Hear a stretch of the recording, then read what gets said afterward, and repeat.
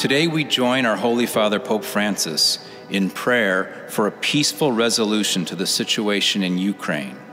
Looking upon the imminent threat, he rightly pointed out that the security of mainland Europe and indeed the world are threatened at this very moment.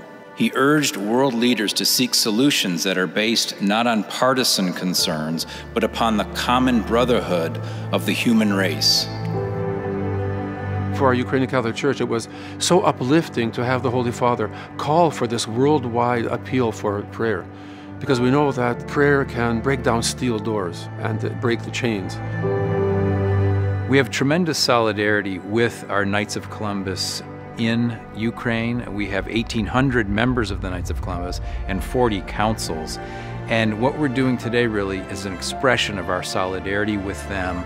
Our growth in Ukraine over the last decade really shows the tremendous unity and fraternity that characterizes the order.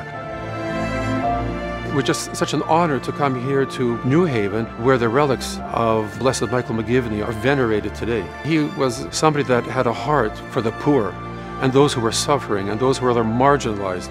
Like so many of our people today are in Ukraine who are living in that war zone. And I'm sure that he's interceding on the behalf, especially on behalf of the Knights of Columbus in Ukraine at this moment.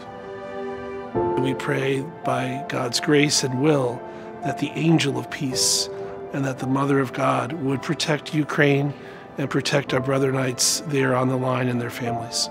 So in a special way, we offer them our prayers, our solidarity, and our solicitude from the tomb of Blessed Michael. Blessed Michael, pray for us and pray for Ukraine.